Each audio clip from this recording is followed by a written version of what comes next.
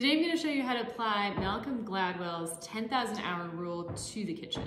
Why do you want to know this? Because it's going to enhance your meals, save you time, and actually lead to fun in the kitchen. Malcolm Gladwell's 10,000 hour rule states that if you want to become a master at anything, whether that's the violin, whether that's writing, whether that's horseback riding, cooking, you would need 10,000 hours of that activity to actually get to a place of mastery. So one thing that's trendy these days in the kitchen is keeping everything super simple, super quick, super easy, right? But if we look at Malcolm Gladwell's 10,000 hour rule, we actually learn we need more time in the kitchen to actually get to a place of creativity, play, comfort. I'm not saying that everyone needs to become a master chef, but cooking leads to our well-being. If we know how to cook and nourish ourselves, our families, our loved ones, we know what ingredients we're putting into our meals, and we know how to care for our well-being. Cooking is simple as that. That's why we loved grandma's recipes, right? Mom's recipes. When they cooked for us, we had that feeling, that care, that love. So how many dishes have you wanted to try, but you are too afraid to because you are afraid to fail?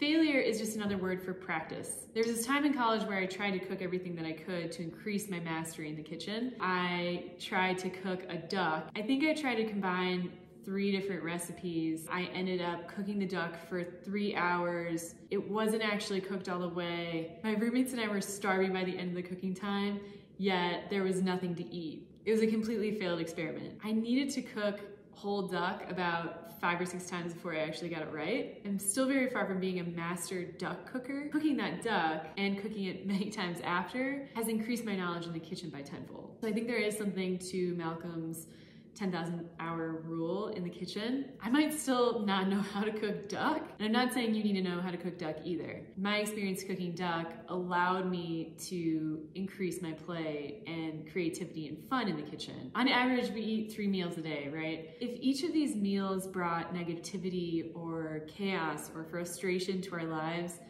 why would we do that 3 times a day? By looking to fail in the kitchen, you are increasing your play. So give it a try. Don't be afraid to mess up. Try the thing that you've always wanted to make. Maybe that's duck.